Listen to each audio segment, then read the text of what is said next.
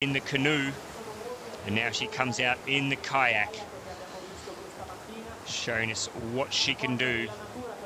Probably this year, the last 12 months or so, probably been paddling some of the best she's ever paddled. Sona Stanovska.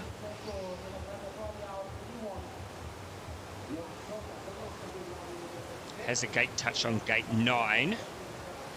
And just getting pushed a little bit low there, but she's got the strength to get back up and get through gate 18.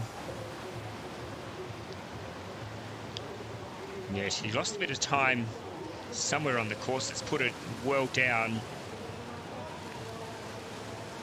Don't think that split time was right though. That seems, I don't think she's 16 seconds, is she? Let's have a look.